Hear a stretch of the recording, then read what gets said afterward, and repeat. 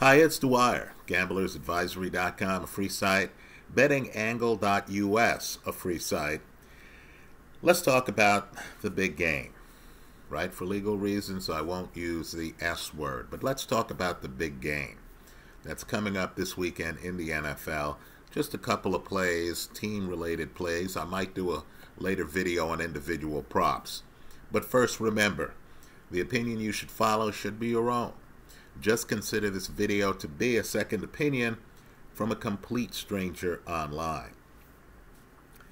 Now, there was a fascinating interview. I encourage people to look it up.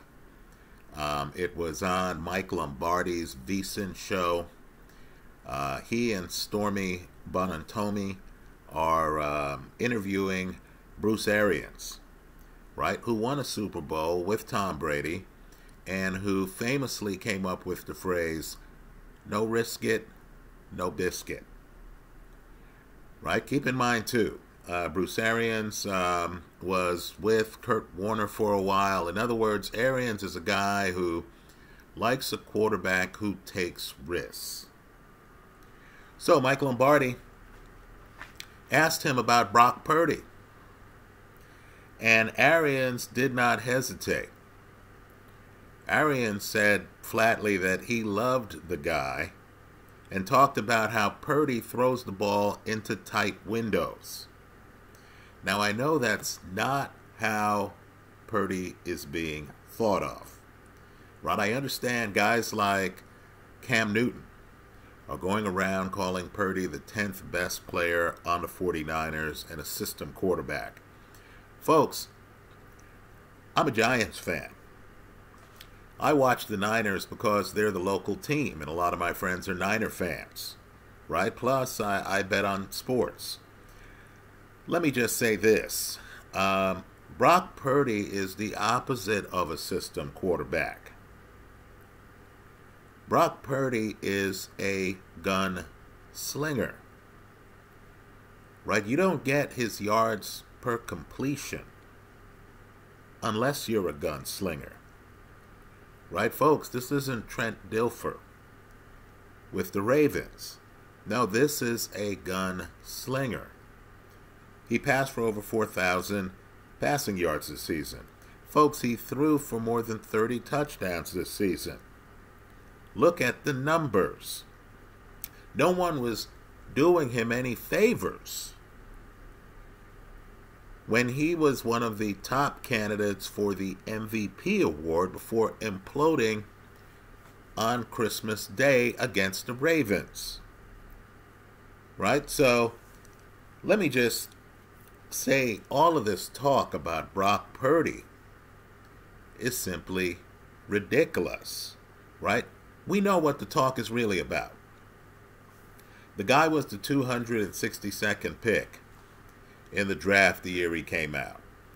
Also, the guy looks soft, right? He doesn't look like Joe Namath, right? He doesn't have that swag where you look at the guy and you think, oh, wow, plus the guy looks a little undersized, right? That's what's really going on here. Guy looks a little bit nerdish, and that's somehow blinding people to the guy's game, right, folks? The guy's game is ferocious.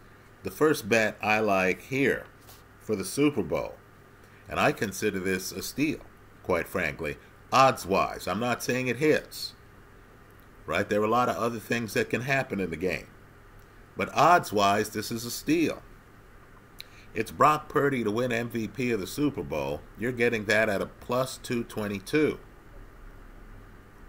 right, folks? The numbers are absurd. If you go back through Niner history, you're going to find that Brock Purdy's numbers are, literally up there with Joe Montana's. Right? He set some team records this season. Also, the consistency is amazing. Right? Amazing. Even in the game against Baltimore, where he throws 4 picks and doesn't have a touchdown pass. Just to understand that Brock Purdy still had over 200 passing yards. Just to understand that against that ferocious defense, Brock Purdy was only sacked twice. Right? So, Brock Purdy, MVP, plus 222. Let me point out, too, I know we're getting carried away with the fact that Pat Mahomes has beaten Buffalo on the road, then beat Baltimore on the road, and stuff like that. Folks, look at the numbers for the Chief offense, the second half of that Baltimore game. Ask yourself what really happened in that Baltimore game, right? We'll overlook, the fumble on the 1 yard line, the problems Baltimore had in the red zone. Look at the number of rushing attempts. Folks, Baltimore, the offensive coordinator panicked. That's what happened in that game. Right? Baltimore didn't even run the ball as much as they should have against his Chief defense. Let's also pop another bubble here, and I get it. Trust me, I do. Mahomes in the first half in the playoffs has been spectacular. The Chief offense in the first half in the playoffs, these playoffs, has been spectacular. Let me offer a different point of view here, because it's not what you're hearing. I believe we're being caught up in the moment here. Right? Just understand, Pat Mahomes has won 2 Super Bowl MVPs in both games. Right? In both games. Pat Mahomes is down double digits in the second half. Mahomes had to come back in both games. KC, same coach, right? Same tight end. KC in both of those games, Super Bowl games. Aren't those relevant here? Right? Including the game against San Francisco when they had Jimmy Garoppolo as their starting quarterback. By the way, Garoppolo, underrated. Let me just throw that out there. Understand, in both games, KC got outplayed in the first half. They certainly got outscored in the first half. Right, so here, we have a Super Bowl where a lot of people seem to think that Kansas City is going to come out and is going to own the first half. Right, the argument goes that Green Bay had San Francisco up on the ropes, but for the second half, but for the last drive of the game, the Niners should have lost that game. Right? The argument is that Detroit had San Francisco up on the ropes, but for the second half, but for Dan Campbell going for a first down, but for Detroit imploding toward the end of the game, the Niners wouldn't have won that game. Let's flip the script here. I'm going to go on what I've seen in Super Bowls of Kansas City of late, in Super Bowls they won. I like the Niners in the first half over the Kansas City Chiefs. Right? Again, I like the Niners in the first half over the Kansas City Chiefs. Right, folks? This coach, Kyle Shanahan, has already gone up against Pat Mahomes in a Super Bowl. Frustrated Pat in the first half of the game. Let's be real here too.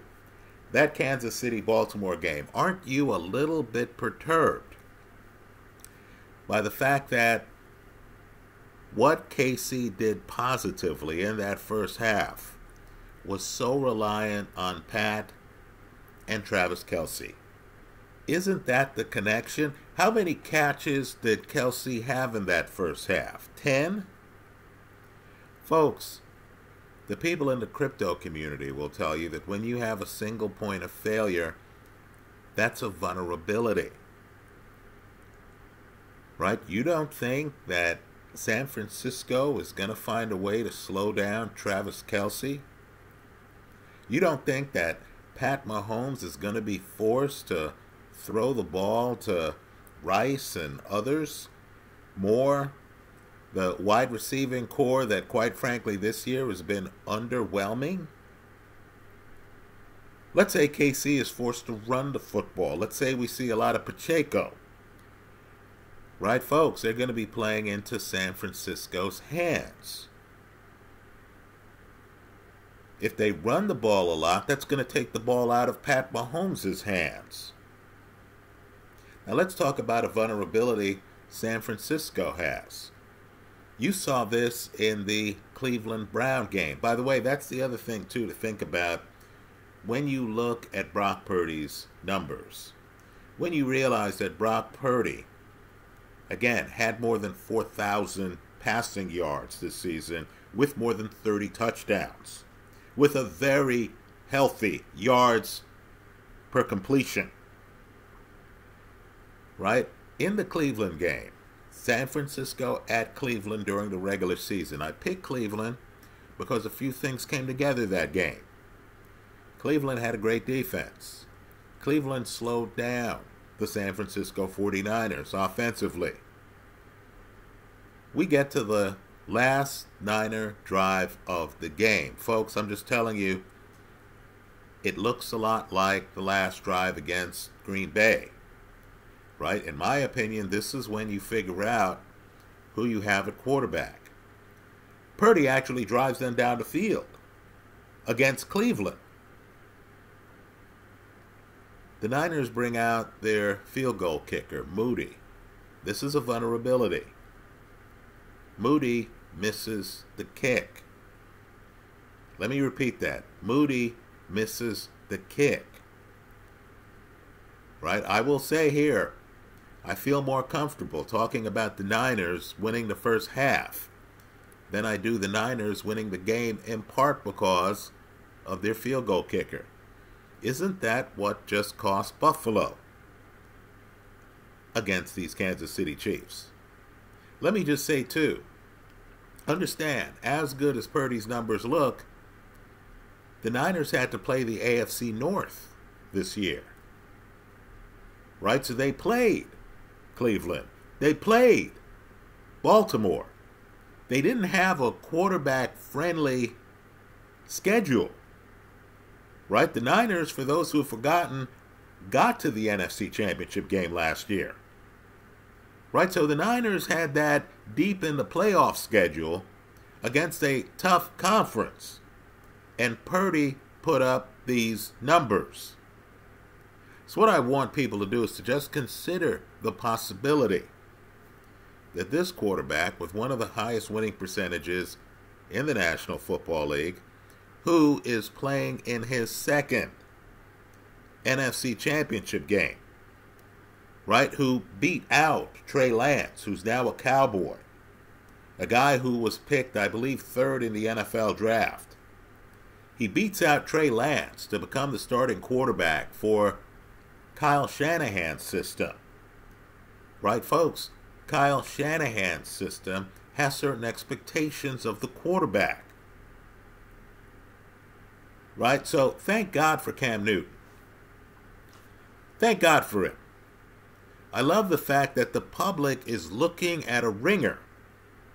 Right? Again, don't believe me. At the end of the day, it's about the numbers, isn't it? Look at the numbers.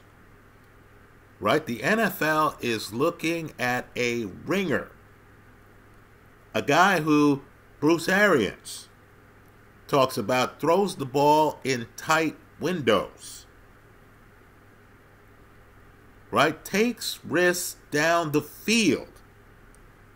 Isn't doing dump-offs, check-offs the whole game. No, he's passing for more than 4,000 yards in a season.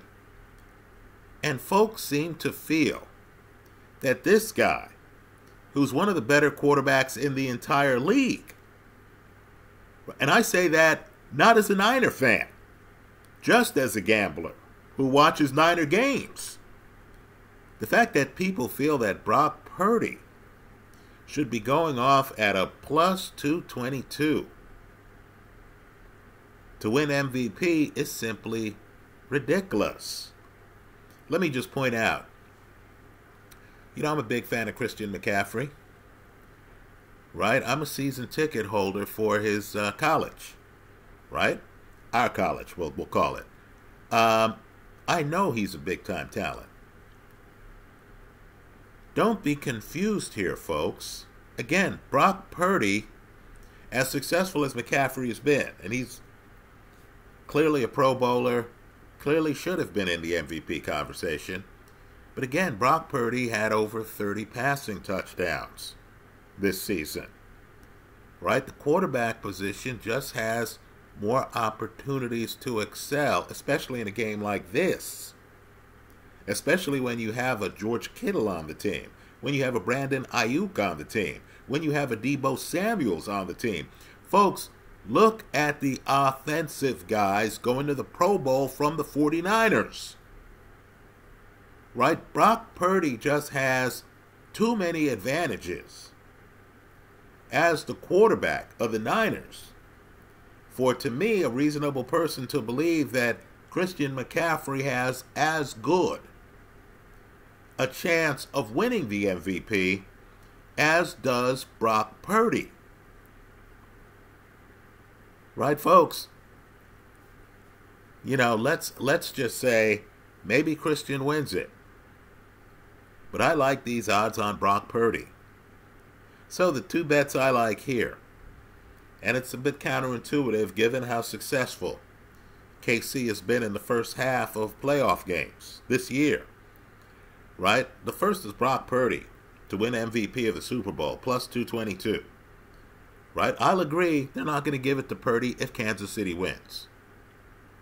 Right? Pat Mahomes likely walks away with his third MVP.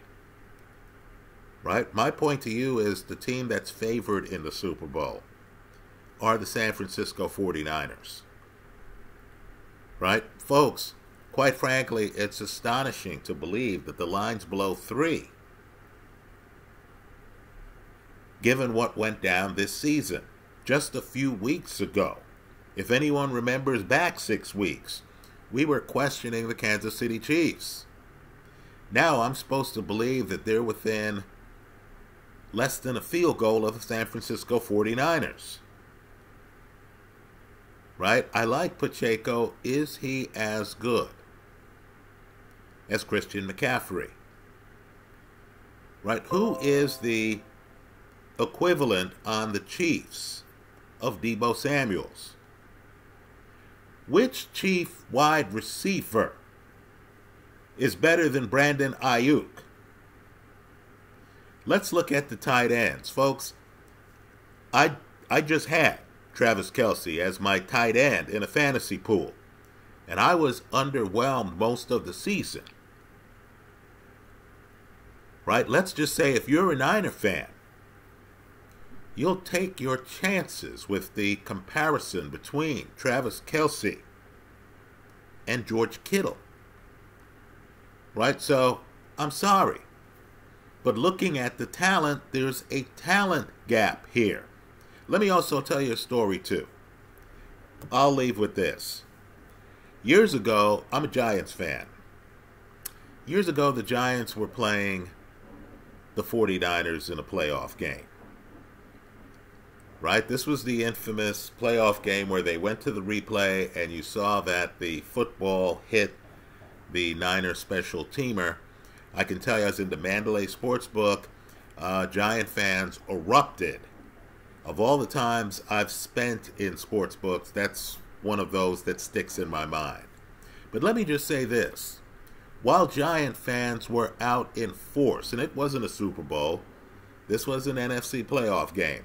While Giant fans were out in force in Las Vegas, right, we could not match the size of the 49er contingent wherever you went. Right? So I'm at a buffet, I look up, I see a Jerry Rice jersey. I see a Joe Montana jersey. Right? You were in a sports book, you would look around, you saw Niner jerseys all over the place. Right? I'm just telling you, folks, this Super Bowl is in Vegas. I know.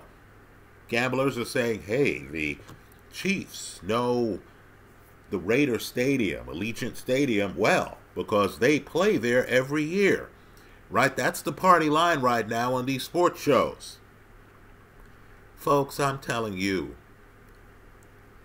Niner fans take over Vegas when the Niners aren't even playing in Vegas. The Niners are one of those teams that travel, right? It's like Steeler fans. It's like Green Bay fans. They travel. Right now you're telling me the Super Bowl is in Vegas? Let me go one step further. The country might not realize this. If you're around Niner fans, you realize this. Emmanuel Sanders makes a sprint for the end zone. Jimmy Garoppolo, if he hits Sanders with the pass in the Super Bowl, the Niners beat the Chiefs. Folks, the Niners were beating up on the Chiefs most of the game. Pat Mahomes was throwing picks that game. I'm telling you, Niner fans, that's a sore spot. Well, guess what? I know the country knows that Buffalo is sore about Kansas City. Right? Going back to that game where Buffalo thought they were past Kansas City, then Pat Mahomes in the last 20 seconds goes the length of the field. Well, understand, Buffalo's not the only team that's sore toward Kansas City. The Niners have a grudge against Kansas City. Understand, too, Niner psychology. Niners thought they were going to beat Philly last year in the NFC Championship game. Then that game, Brock Purdy gets hurt. Niners are down to their third-string quarterback. Right, so understand, folks, for the Niners, this is a long time coming. They have the team that they think's the best in the league. They have the team in front of them who they feel stole a Super Bowl from them in the second half. Right? They have a squad who they feel, and keep in mind, a lot of it's new. McCaffrey, recent addition. Brock Purdy, recent addition. Just the last 2 years. They have guys who they feel will get them back to where they believe they belong. Right? A team like this are the Dallas Cowboys, where I'm sure Dak and crew, CeeDee Lamb, they keep hearing about Aikman, the triplets, right? Emmett, Michael, plus one, Dion, right? And they know, okay, we're not measuring up to that history. The fans want to know why they can't get back to the Jimmy Johnson days. Right, folks? You have the same dynamic in San Francisco. Right? People out here still talk about the catch. When was that, 82? You want to talk about the good old days. You want to get Niner fans screaming. Just flash Walsh, Montana, Rice, Lott on the board. Right? Well, folks, they haven't won in quite some time. They feel they've had the horses. Right? They're back, and oh, here is Pat Mahomes. Pat, I'm telling you, Niner fans feel we owe you one. Right? I'm expecting the Niners to come out in the first half loaded. Right? I'm just telling you, one of the stories this season, you haven't seen it in the playoffs yet, but one of the stories this season are the Niners in the first half. Right? And let me just say, they have the quarterback. Brock Purdy, MVP, plus 222. I like that play. San Francisco in the first half, I like that play. If San Fran had the kicker that the Ravens have, I'd be boldly picking them for the game. They don't. They don't. Also, the bottom line with Pat Mahomes, right? This is his 4th Super Bowl, and he's still in his 20s. Right? Think about that. Right? His 2 MVPs are second half of the game MVPs. Last year, I had money on the Eagles. Pat Mahomes was injured. The guy had a limp in the game. Second half, he came out with that limp, and he was a gunslinger. Right? I'm telling you, I'm more afraid of Kansas City in the second half than I am in the first half of this game. Right, folks? They're not playing Baltimore. San Fran is not going to be afraid to run the ball at them. They're playing the San Francisco 49ers. I think San Fran has so much emotion. They're going to come out the gate and they're going to explode in the first half. I like San Fran in the first half to go with, individual, independent bets. Brock Purdy to win MVP at a plus 222. Right? You tell me that I can get a guy with more than 30 passing touchdowns in a season with a 69.4% completion percentage during the regular season. You tell me I can get that guy at a plus 222 to win Super Bowl MVP on a team that, quite frankly, I had rated as the best team in the league for much of the season. And all I can say to that is thank you very much. Let me hear from you. I hope you leave your comments in the comment section of this YouTube video. Thanks for stopping by.